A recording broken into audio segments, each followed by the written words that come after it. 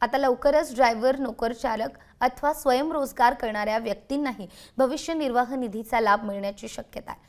सामाजिक सुरक्षेची व्याप्ती वाढवण्याच्या हेतूने वंचित घटकांना भविष्य निर्वाह निधीच्या कक्षेत सामावून घेण्याची योजना केंद्र सरकारने आखली आहे। तर सध्या मासिक किमान 15,000 रुपये पगार असणाऱ्या व्यक्तीलाच भविष्य निर्वाह निधीची सुविधा मिळत असली तर यात लवकरच बदल होण्याची शक्यता आहे।